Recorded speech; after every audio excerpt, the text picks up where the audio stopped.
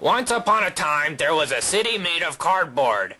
In it lived the Cardboardians, a poor people, while their feckless ruler, King Particleboard, lived a life of luxury, consuming meat and potatoes, cold beer, and lounging with perfumed women. Still, the Cardboardians were happy. One such happy soul was that of little Billy Cardboard. One afternoon, while playing near old Harvey's pond, he heard some shouting. When he looked up, he couldn't believe his eyes.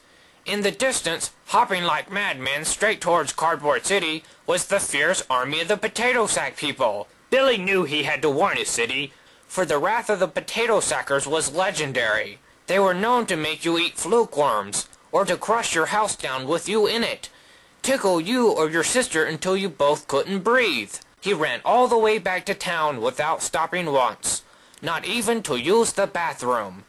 "The potato sack people are coming," he shouted.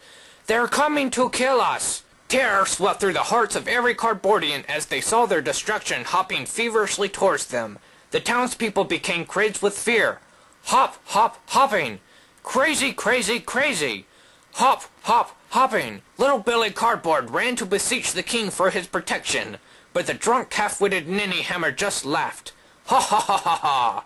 Realizing that the king would be of no help, total chaos engulfed the town. Hop, hop, hop. Holes were being dug. Hop, hop, hop. Dr. Harry Carey started out handing suicide tablets free of charge.